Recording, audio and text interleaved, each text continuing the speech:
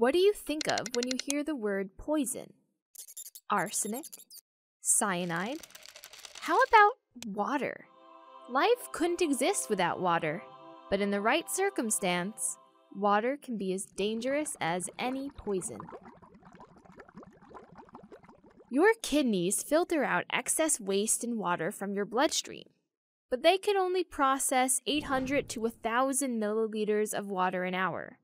And if you somehow manage to drink more than that without throwing up, you can run into trouble because you're drinking faster than your kidneys can process it.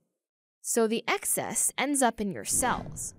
Normally, your cells are surrounded by a carefully balanced solution of sodium and water, which flows in and out through tiny holes in the cellular membrane, so it keeps the sodium concentration both in and out of the cell balanced. But when you drink too much water, the sodium solution gets diluted. It's not salty enough. So some of that excess water rushes into the cell to restore balance, and that causes it to swell up. Doctors call this water intoxication, and it's a big problem.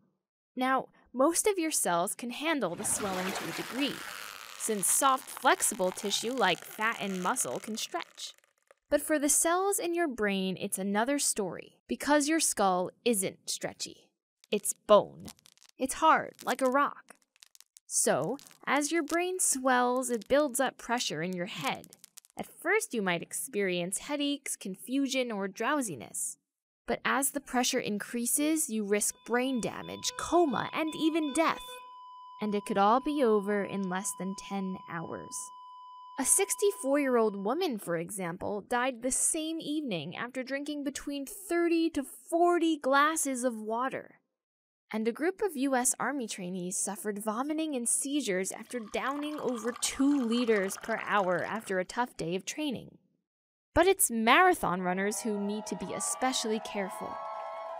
A study found that 1 in 6 marathon runners develop at least mild water intoxication because the race stresses their body, including the kidneys. So they don't excrete water as efficiently, which can cause water to back up into the blood more easily.